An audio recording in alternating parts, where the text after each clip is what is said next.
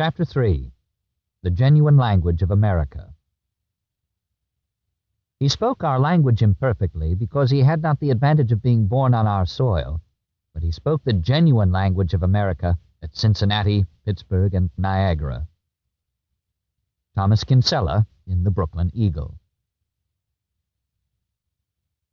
Champagne and sandwiches were served soon after Roebling came aboard.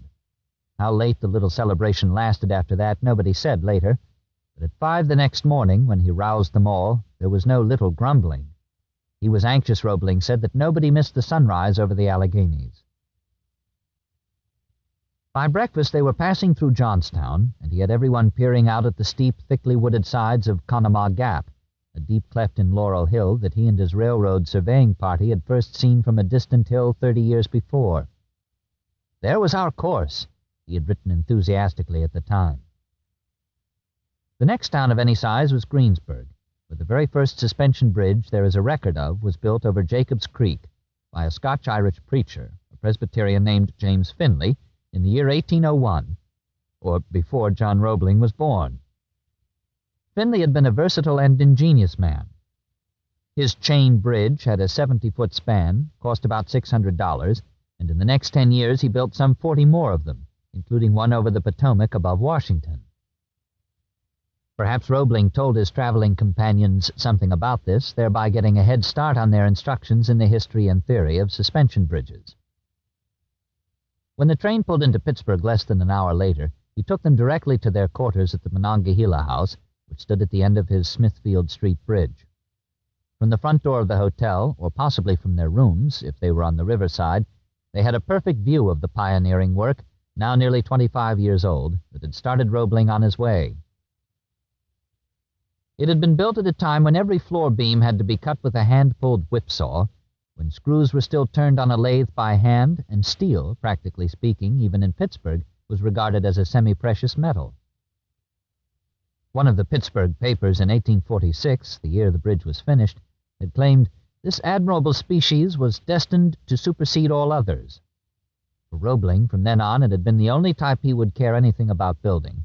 And in its rather antique fashion, the bridge still illustrated several fundamental points about his own particular manner of building, all of which he no doubt explained as he and his entourage went out for a first look.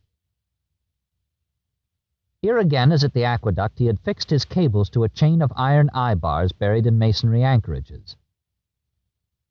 Here, for the first time, he had used his system of inclined stays to add strength and rigidity. Only here, he explained, he had used iron rods rather than the iron rope used on all his later bridges. The bridge was 1,500 feet long, or not quite as long as the river span alone of the bridge he had drawn up for Brooklyn. It had 8 spans of about 188 feet each, and short cast-iron towers. The wind had no effect on it, he said, and the vibrations produced by 7-ton coal wagons and their teams were no greater than on a wooden truss bridge with spans the same length. The total cost had been $55,000, a very small sum indeed for such an extensive work, according to the engineer. But the real Roebling showpiece in Pittsburgh was across town at 6th Street, and there they all went first thing that afternoon. He had built the Smithfield Street Bridge largely to prove his engineering skill and the soundness of the suspension technique. He had been concerned with building an efficient structure at the least possible cost.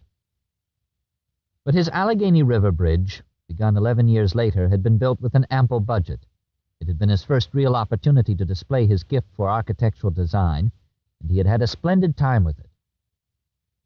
Among people who knew bridges, it was considered one of the handsomest in the country. It stood downstream from where his aqueduct had been, and connected Pittsburgh with the small neighboring city of Allegheny. Its total length, 1,030 feet, was less than the bridge over the Monongahela. It had 4 spans and was supported by 4 cables hung from 6 highly ornamental iron towers, each with iron lattice work for bracing and iron spires for decoration on top. "The bridge will be beautiful," he had written when the towers were nearly finished. In truth, it looked a little as though it had been designed to satisfy the aesthetic tastes of a Turkish sultan. This was also the first bridge he and his son had built together. "I'm getting along well here," he had written home to Trenton in the spring of 1858. "Washington is about the work." As a matter of fact, it was Washington who supervised most of the job thereafter, and for whom numerous Pittsburghers had the most affectionate memories. Once finished, the Allegheny River Bridge was so sound that the owners, a private company, had not even bothered to take out insurance on it, and as a toll road it had made money from the start, both points that must have been noted with interest by the delegation from the East. For about an hour they examined the bridge. There is no record of what was discussed during this time, but probably the cables were the main topic. These had been laid up or spun in place, unlike those on the bridge just visited, where the cables were smaller and the spans between towers were much shorter. There the iron wires had been spun on land first to form individual cable sections that were then hoisted into position. But here one can picture him explaining the cables had been spun on the bridge itself by a traveling wheel that went back and forth, stringing the wire over the towers from shore to shore, making 1,400 trips in all, and this was the way that he meant to build his cables over the East River. Thomas Kinsella, the editor of the Eagle, would report in an article written afterward that the floor trembled very little as trolleys to and from Allegheny went clattering by, and everyone in the party thought Roebling's ornamental ironwork a feast for the eye. The remainder of the day was spent touring the ironworks of the young Carnegie brothers, where the manufacture and virtues of Bessemer steel were explained. Whether or not the wire in the new bridge would be of steel had still to be decided. The itinerary called for a stay of several days in Pittsburgh, but so unpleasant was the air, in the opinion of several in the group, and so unsatisfactory the accommodations at the Monongahela House, that a decision was made to leave the next day. "If you ever visit Pittsburgh," wrote Thomas Kinsella for his Brooklyn readers, "and desire to stop at the best hotel, don't." On the morning of April 16th, they were again settled in their private car, leaving Pittsburgh like a great sooty blotch behind. The sun out, they swept across into Ohio at the grand speed of 54 miles per hour, an experience everyone would have enjoyed had not the parlor car started rocking so that it greatly interfered with a poker game. At Cincinnati, some time after dark, they checked into the Burnett House, where they enjoyed a very fair supper, after which, over cigars, the next morning's schedule was discussed. Slocum, never lacking pluck, had the courage, Kinsella wrote, to suggest that 9 o'clock was, under the circumstances, a barbarous hour. He quickly won the majority over to his way of thinking, and the untiring old man, Roebling, yielded an hour's grace, and was tacitly accepted that no one would be greatly disappointed if the party should not leave the hotel before 10 o'clock. As we retired, the blessed spring rain was falling against the window panes, and after the day's fatigue, sleep came as gentle as the dew. All this still being written for home consumption in the pages of the Brooklyn Eagle. The following morning, one of the party, a man named Carey, reported sick. He had made the mistake, he said, of drinking some of the local water, a glass of which was described as eating and drinking combined. But the rest were in excellent spirits, and the day was spectacular. It was Saturday, and the streets were already crowded with people enjoying the sunshine as Roebling led his group out of the hotel. The first view of the bridge proved to be a far more stirring experience than anyone from Brooklyn had been prepared for. It was built on a line running due south, reaching over the Ohio to Covington, Kentucky. But because of the way the streets were laid out along the riverfront, there was no way to see the bridge until nearly upon it. "It then broke upon us all at once," Kinsella wrote, "the stateliest and most splendid evidence of genius, enterprise, and skill it has ever been my lot to see."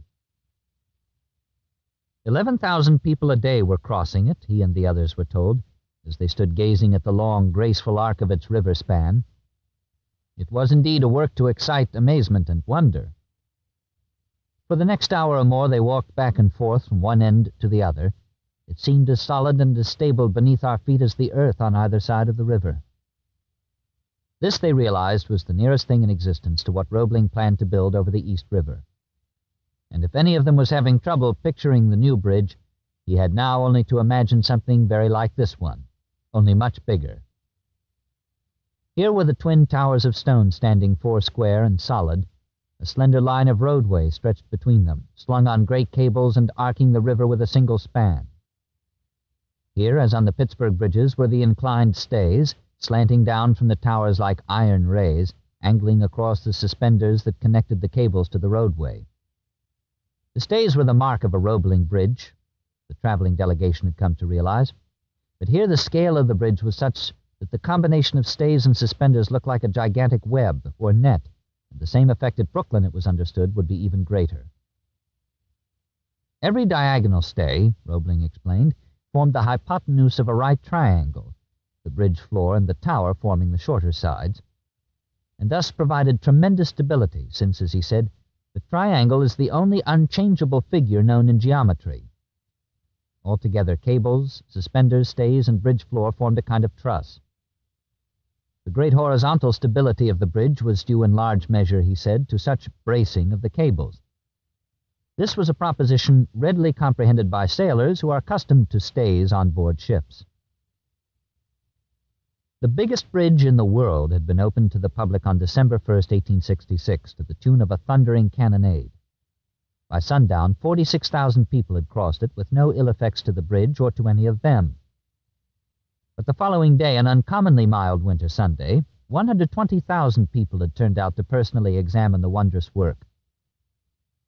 Then, on New Year's Day, 1867, the official opening, a big parade had marched over from the Covington side, led by Roebling and Amos Schinkel, the Cincinnati coal dealer who had been the principal organizer of the project, and who, that sparkling spring morning in 1869, had come down to the bridge to greet Roebling and his new clients, some of whom had matters other than engineering on their minds. "Does the bridge pay, sir?" he was asked. "Yes, sir," answered Schinkel. "Handsomely."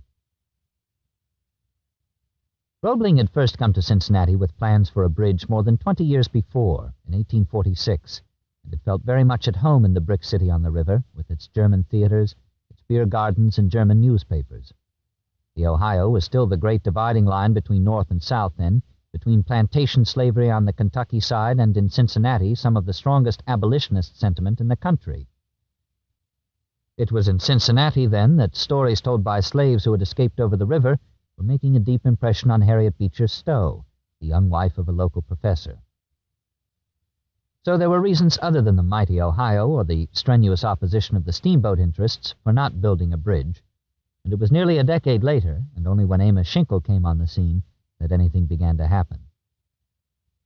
But after Roebling had the work underway, he was hit by one of the worst winters on record in Ohio, the winter of 1856-57.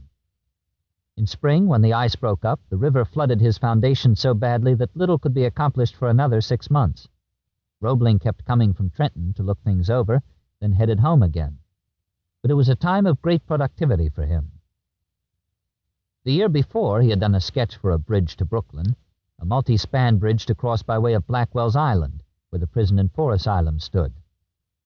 In March of 1857, he wrote to Horace Greeley to propose a wire suspension bridge crossing the East River by one single span at such an elevation as will not impede the navigation. His Cincinnati bridge, scarcely even underway, was only a preliminary work as he saw it.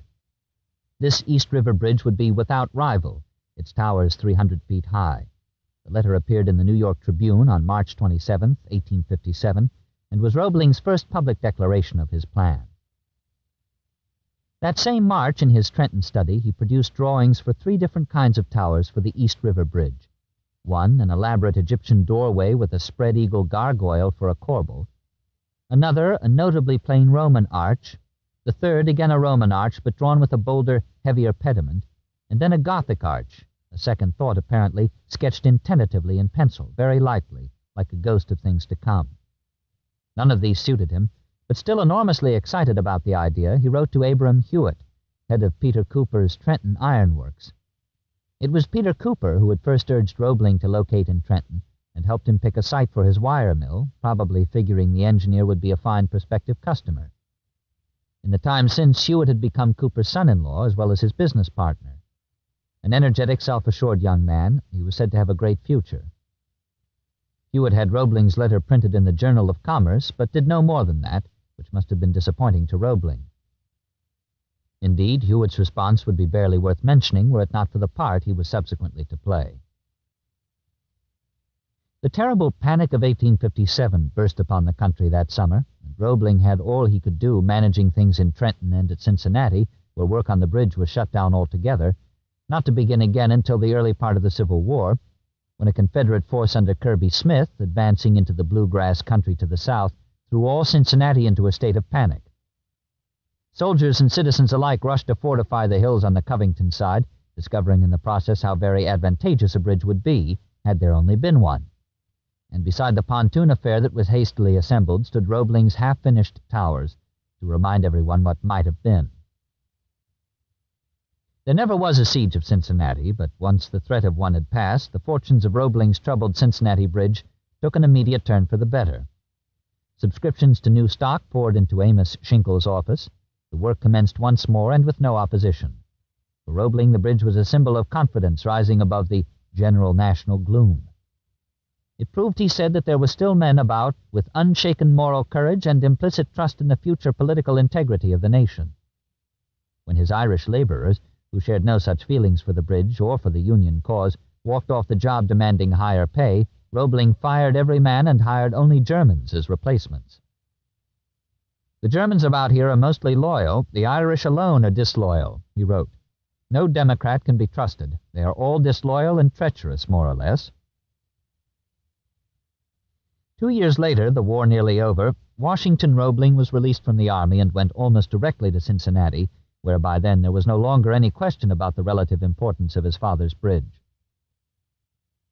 "The size and magnitude of this work far surpass any expectations I had formed of it," the young man wrote to the rest of the family back in Trenton.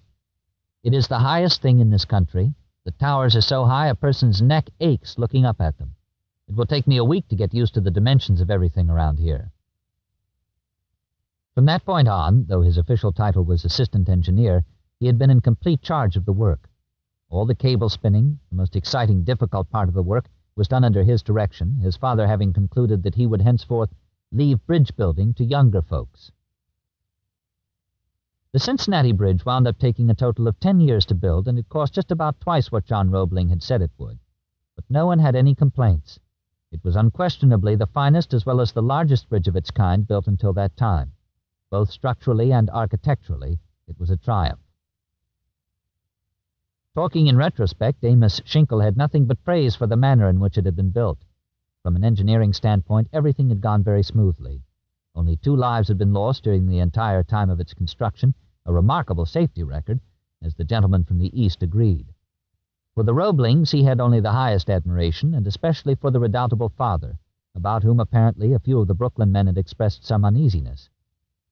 Getting along with him should prove no problem, Schinkel assured them. His advice was simple. "He is an extraordinary man, and if you people in Brooklyn are wise, you will interfere with his views just as little as possible. Give the old man his way, and trust him." At 8 that evening, the bridge party departed for Niagara Falls by way of Cleveland, where they stopped for the night and where several of them decided things could be livened up a bit if the word was spread that they were a group of wealthy lunatics being conducted on an outing. The joke worked quite well, it seems, causing a considerable stir in the hotel dining room. But when Thomas Kinsella's account of such goings-on appeared in the paper back in Brooklyn, it served mainly to substantiate what a number of people there had been saying right along, that the bridge was the scheme of madmen. Spring was late arriving at Niagara Falls. The snowbanks had nearly all disappeared, but the weather was sharp still, and gigantic slabs of ice could be seen plunging down the river as Roebling led his group out to inspect what was generally conceded to be his masterpiece, a 2-level suspension bridge over the Great Gorge.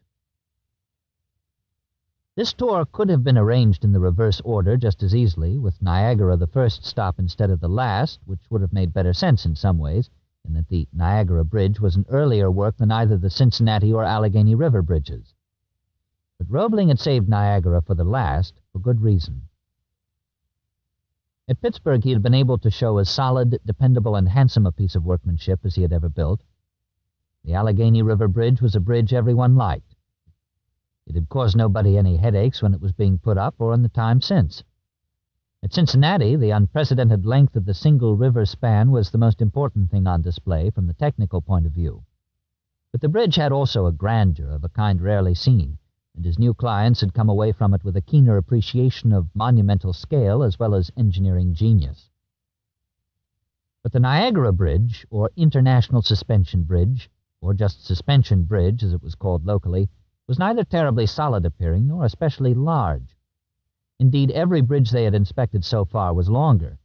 Also, unlike any of the others, It had been built with 2 levels. Carriages and pedestrians traveled the lower level, while the Great Western Canada Railroad crossed on the one above, and the whole thing trembled quite noticeably when traffic was heavy. For some people, the experience of crossing by carriage was positively terrifying. "You drive over to Suspension Bridge," wrote Mark Twain, "and divide your misery between the chances of smashing down 200 feet into the river below and the chances of having a railway train overhead smashing down onto you. Either possibility is discomforting taken by itself, but mixed together they amount in the aggregate to positive unhappiness." Its single span was 825 feet, which was nothing exceptional any longer. Its 4 stone towers stood only about half as high as those at Cincinnati. It had not been the first suspension bridge over the gorge, and it did not stand alone, unrivaled, the way the Cincinnati Bridge did. The first bridge had been built downstream at Lewiston, New York, in 1851 by Edward Serrell, brother of the Serrell traveling with the bridge party. It had been a very light suspension bridge and was badly shaken by a storm in 1855, after which, at Roebling's suggestion, it had been refitted with guy wires. But later, when these wires were loosened by an ice jam, somebody neglected to tighten them. A spring storm tore the bridge floor to pieces and left the cables and suspenders dangling uselessly in midair. And there they were still, about as dramatic an example of what could happen to a poorly engineered suspension bridge as could be seen, short of an actual collapse. The other bridge over the gorge was very much in view from where they stood, about 2 miles upstream near the falls. It was a brand-new suspension span designed by a Canadian, Samuel Kiefer. It had been opened just that January and was already an extremely popular attraction, being near the best hotels. But since it was only 10 feet wide, or too narrow for carriages to pass one another, traffic had to cross it in turns, first one way, then the other, and long waiting lines built up. In years to come, it would be remodeled extensively and become famous as the Honeymoon Bridge. But at this stage it was being publicized only as a greater span than the one at Cincinnati, which indeed it was in terms of length. It was more than 200 feet longer, which meant it now held the world's record. It would appear, then, that the gentleman from Brooklyn might have been somewhat disappointed with this, the final Roebling Bridge on the tour. But not so. Like nearly everyone who ever stood there at the brink of the gorge, with the bridge before them, they looked upon it with nothing less than awe. The sight alone was enough to take a person's breath away. Upstream were the falls, while directly beneath the bridge, deep in the abyss, was the first of a series of savage rapids that swept on downstream for a mile or better, ending in a tremendous whirlpool held in a looming rock basin. Past there, the current veered to the right and disappeared through a narrow channel overhung by sharp cliffs and trees. It was an absolute no-man's land below, but here above it had been conquered, bridged, beautifully. Once, not many years before, an excursion boat, the Maid of the Mist, had gone shooting by below to the utter astonishment of those who happened to be on the bridge at the time. The boat had been built upstream between the rapids and the falls to take sightseers for a rather terrifying close-up view of the falls. But the boat had never been a financial success.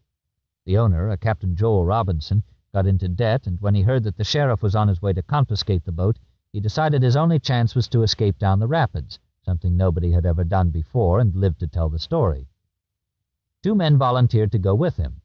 The people on the bridge saw the boat make one long leap down the rapids. Her funnel was knocked flat by the blow. The whole boat was under water from stem to stern. Then she was up again and skimming into the whirlpool, where she rode with comparative ease upon the water and took the sharp turn around into the river below without a struggle. Captain Robinson's wife later said her husband looked approximately 20 years older when he came in the door that evening. But the bridge seemed to make the whole breathtaking panorama all the more terrifying, all the more magnificent. It was one of those occasions when the hand of man had enhanced that already wrought by the hand of God.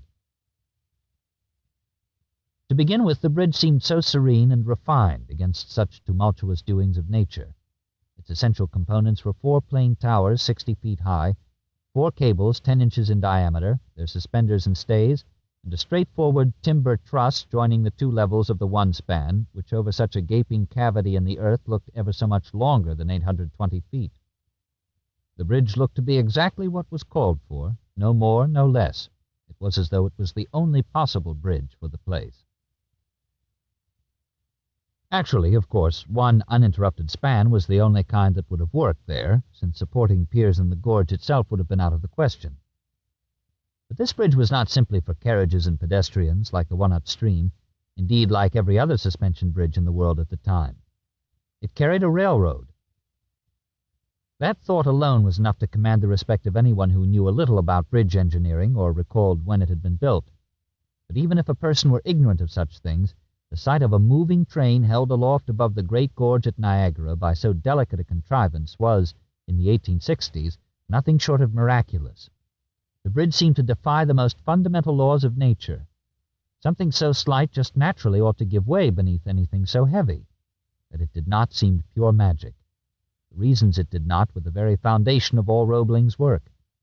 And if his band of clients, consultants, and other interested parties could return to Brooklyn understanding this bridge, they would understand what his work was all about. In time to come, suspension bridges would not be used much for railroads, as Roebling expected they would.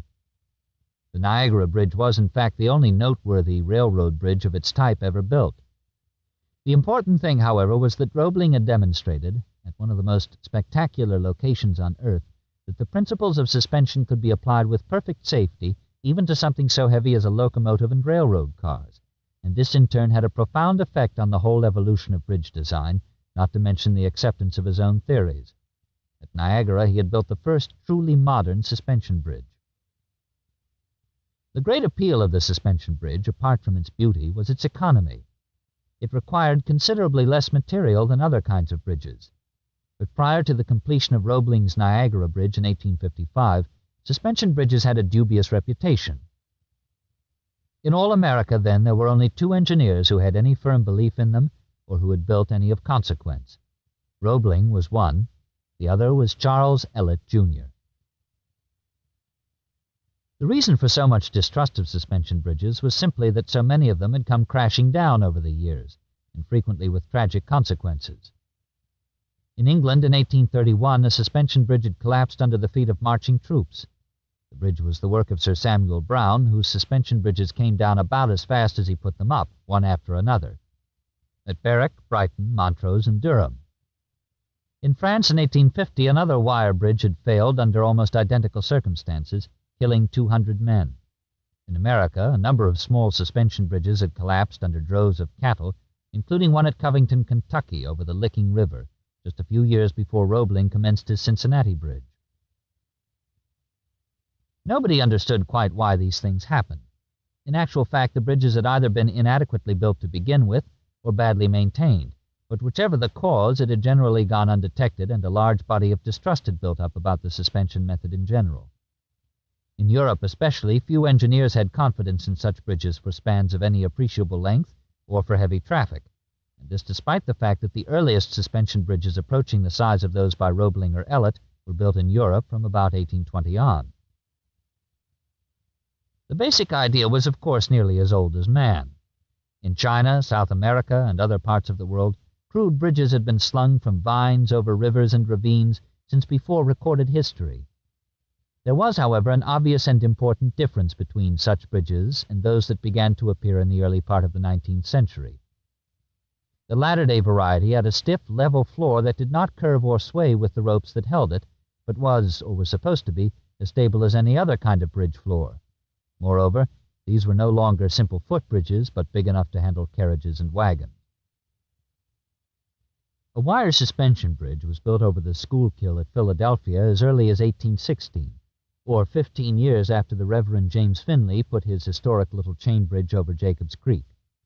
But it was the brilliant Scottish engineer Thomas Telford who completed the world's first great suspension bridge 9 years later, in 1825, in Wales. It had 2 massive masonry towers and was hung on immense iron chains, and it crossed the Menai Strait to the island of Anglesey, with a main span of nearly 600 feet.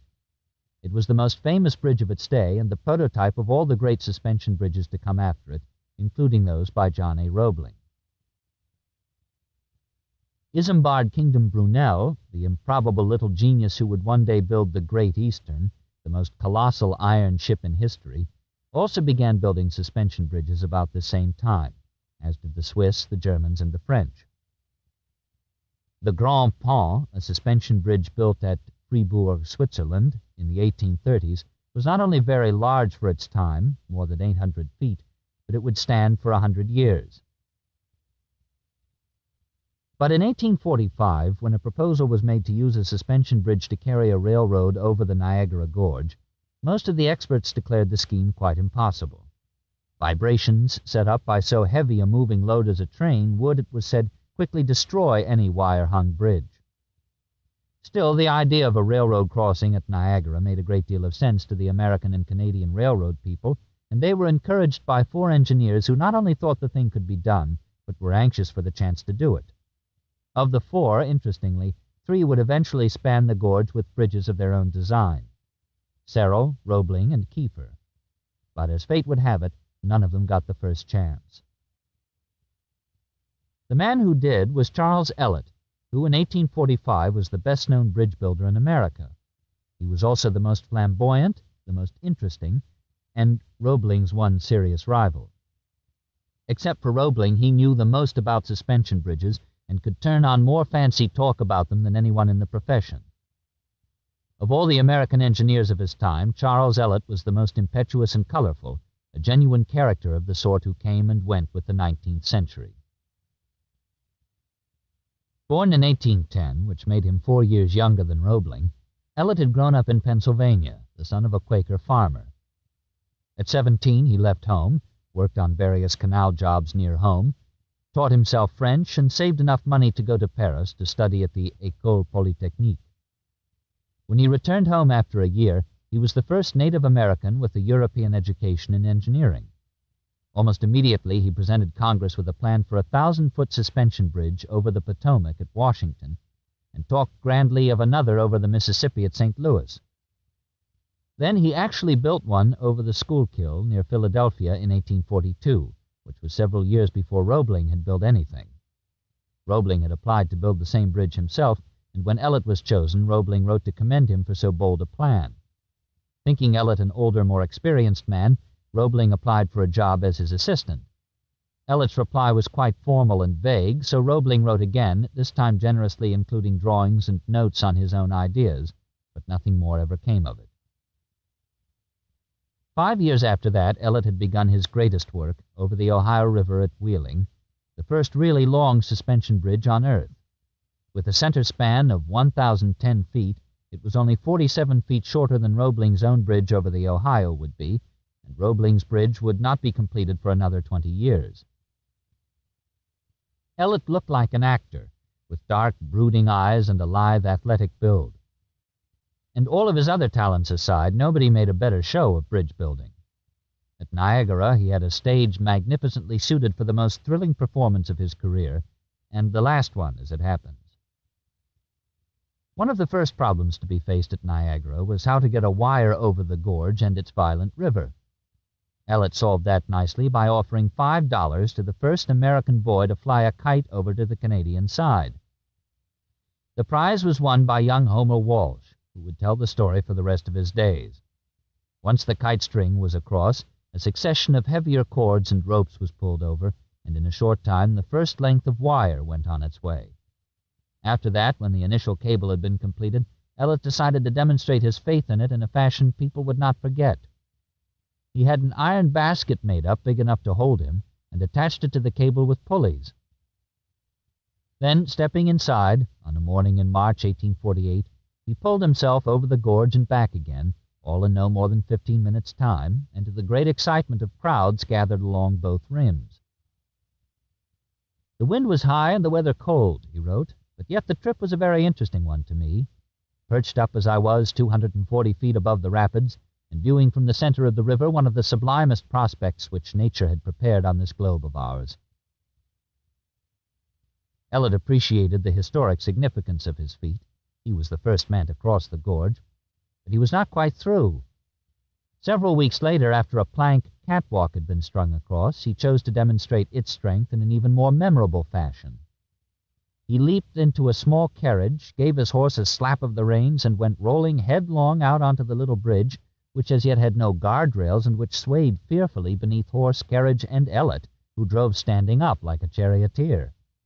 Everyone watched aghast, Women fainted, it is said, and Ellet and his bravado became a legend that would last longer at Niagara Falls than anything he built there. In less than a year, he had an angry falling out with the men who were paying for the job. He had finished the catwalk the summer of 1848 and opened it to the public. Very quickly, it became a surprisingly lucrative property. Tolls collected came to $5,000 before a year had passed, and a dispute arose as to whom the money belonged. Feelings between Ellet and his clients got so bad that Ellet drew up cannon at both ends of the bridge, proclaimed it was his, not theirs, and threatened to flatten anybody who came near. There had followed a few tense days at Niagara. Then, inexplicably, Ellet walked away from the greatest opportunity of his career, never to come back, leaving everything he had accomplished swinging uncertainly in the winds of the gorge. 2 years later, Roebling commenced his own bridge at the same spot. In temperament and behavior, he and Ellet were about as different as two men passionately committed to the same idea could possibly be. Where Ellet talked like a rainmaker, Roebling was eloquent but precise, never promising more than he could deliver. Where Ellet was bold, impulsive, dramatic, Roebling was painstaking, methodical, working out every detail in advance. And once he had settled in his mind that he could do a thing, Roebling stuck to it. Before entering upon any important work, he always demonstrated to the most minute detail its practicability. And when his own judgment was assured, no opposition, sarcasm, or pretended experience could divert him from consummating his designs, and in his own way. Roebling started his bridge in 1851, and it took him 4 years. He worked carefully, steadily, and there were no hair-raising escapades anyone would remember later. For Roebling, the excitement of the work, the drama of building a bridge, were chiefly matters of the intellect and spirit. Physical dangers were part of the job, inevitably, but to be taken as they came, or better still, avoided entirely if a safer way could be figured. The bridge he built was a thorough demonstration of theories he had been perfecting and preaching for a decade and more. The only real difficulty of the task, he wrote, appears to be its novelty.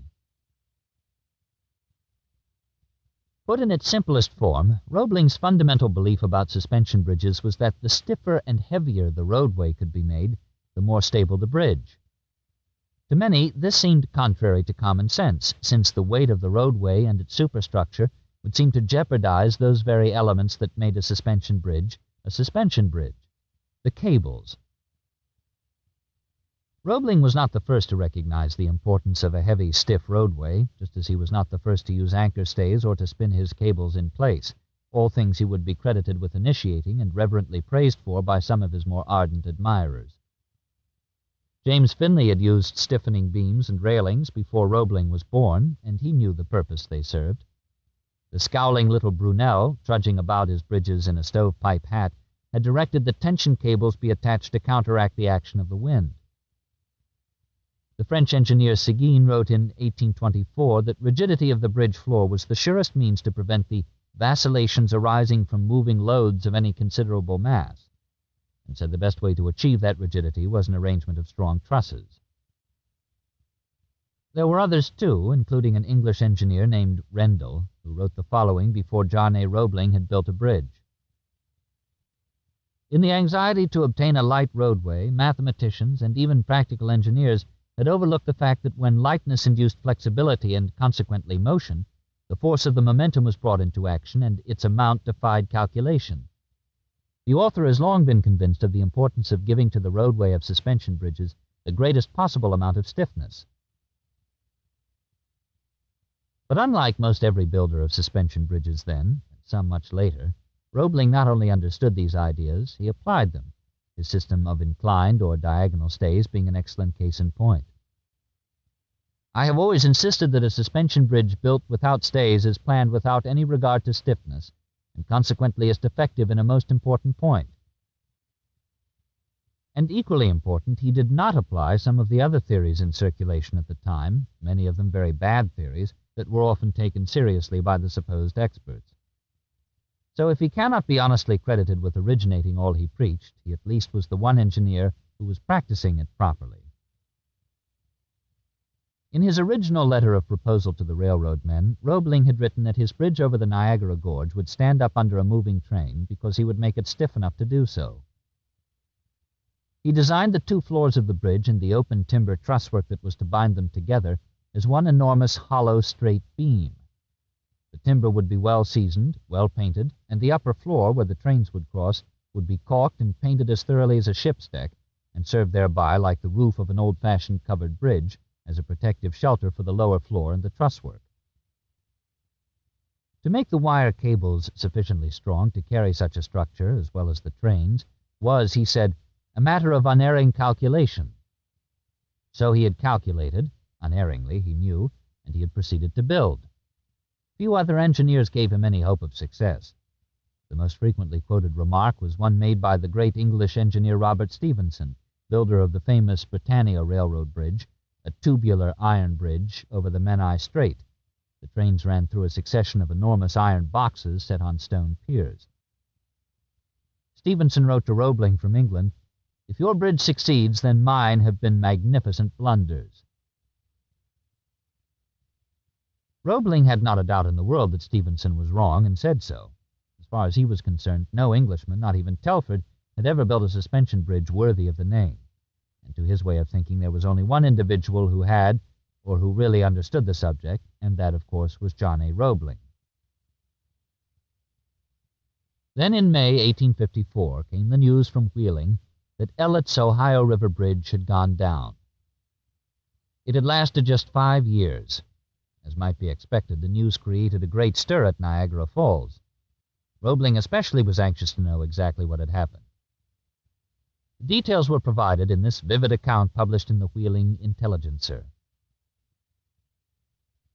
About 3 o'clock yesterday we walked toward the suspension bridge and went upon it, as we have frequently done, enjoying the cool breeze and the undulating motion of the bridge. We had been off the flooring only 2 minutes and were on Main Street when we saw persons running toward the river bank. We followed just in time to see the whole structure heaving and dashing with tremendous force. For a few minutes we watched it with breathless anxiety, lunging like a ship in a storm. At one time it rose to nearly the height of the tower, then fell and twisted and writhed, and was dashed almost bottom upward. At last there seemed to be a determined twist along the entire span, about 1/2 of the flooring being nearly reversed, and down went the immense structure from its dizzy height to the stream below with an appalling crash and roar. For a mechanical solution of the unexpected fall of this stupendous structure, we must await further developments. We witnessed the terrific scene, the great body of the flooring and the suspenders, forming something like a basket swung between the towers, was swayed to and fro like the motion of a pendulum. Each vibration giving it increased momentum, the cables, which sustained the whole structure, were unable to resist a force operating on them in so many different directions, and were literally twisted and wrenched from their fastenings. From the description, Roebling understood perfectly what had gone wrong.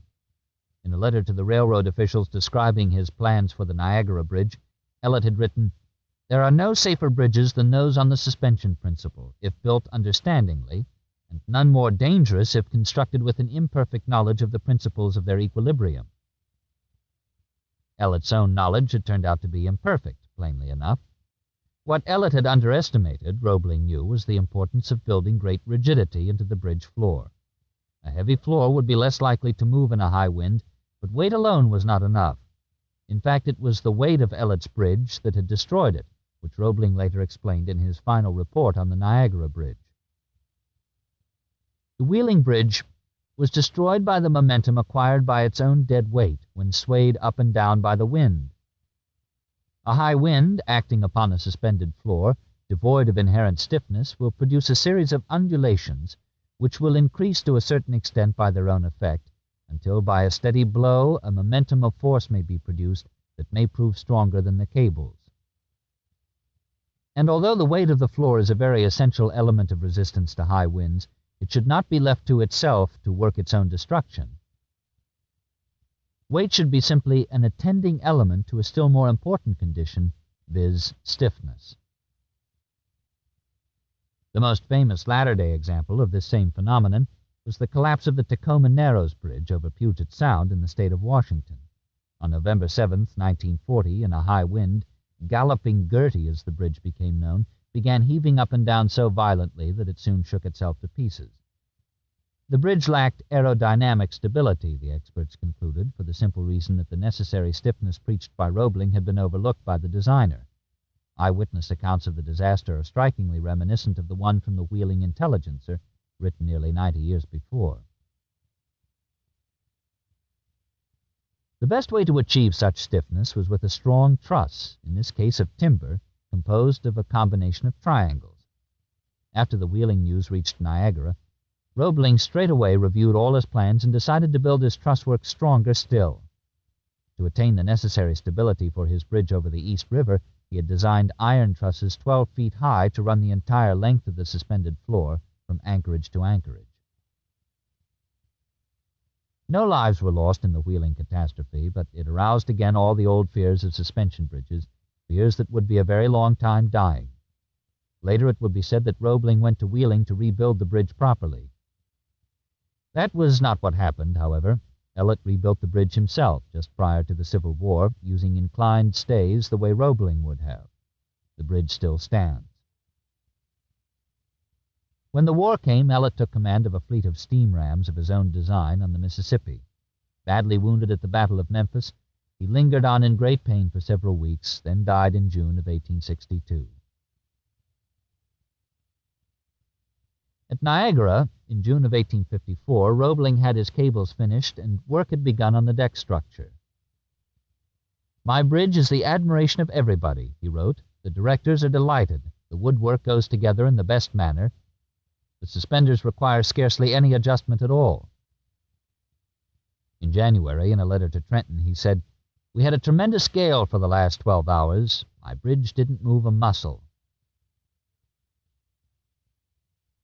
The bridge was completed in March 1855.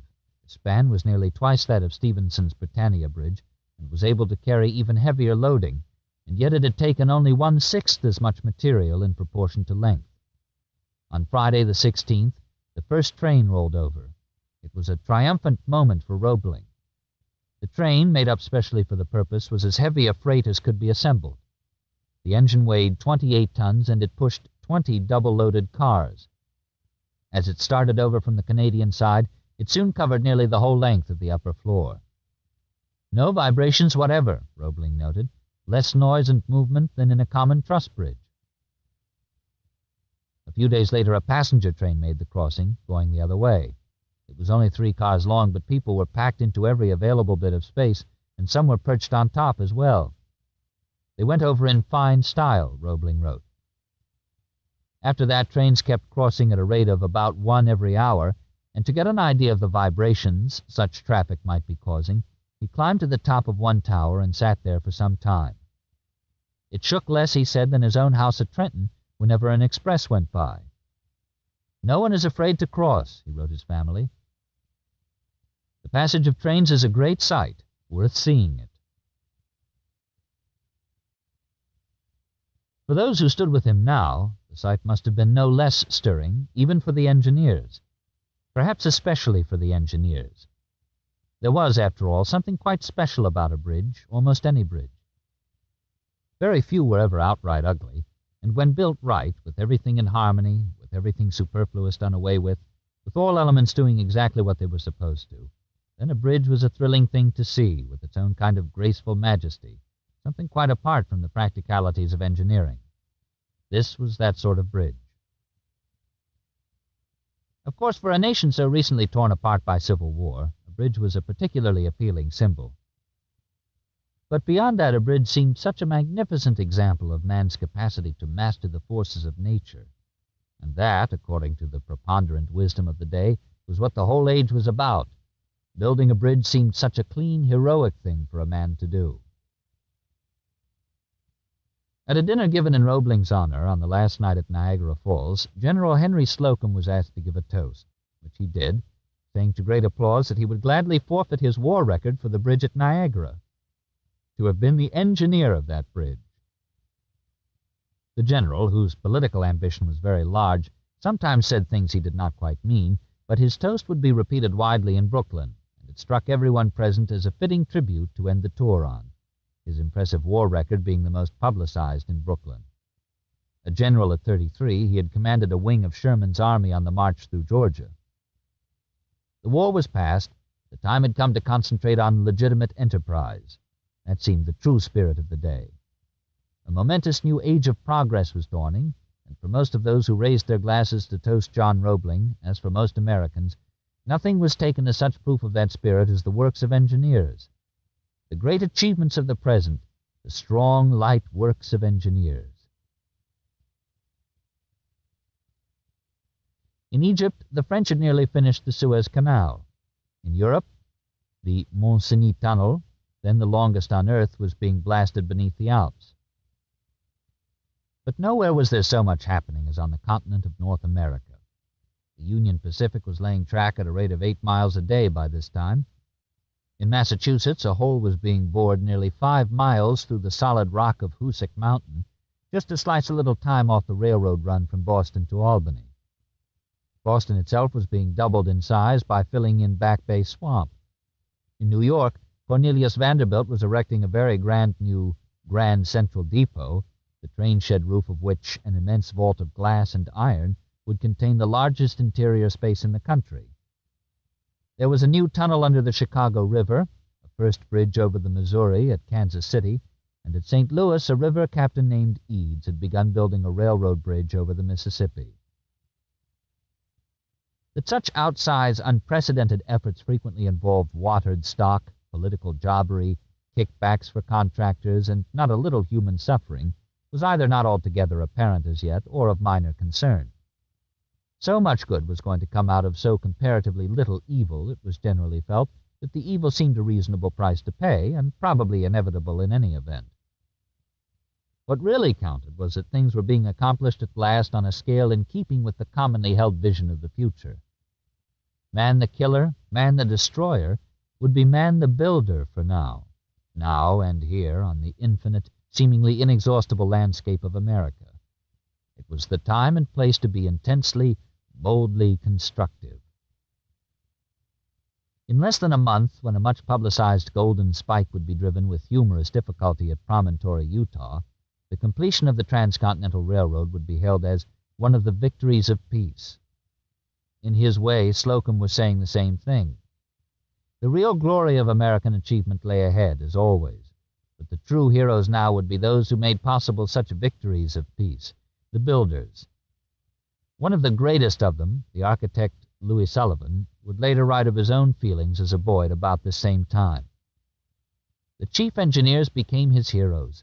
They loomed above other men. He dreamed to be a great engineer. The idea of spanning a void appealed to him as masterful in thought and deed. For he had begun to discern that among men of the past and of his day, there were those that stood forth solitary, each in a world of his own.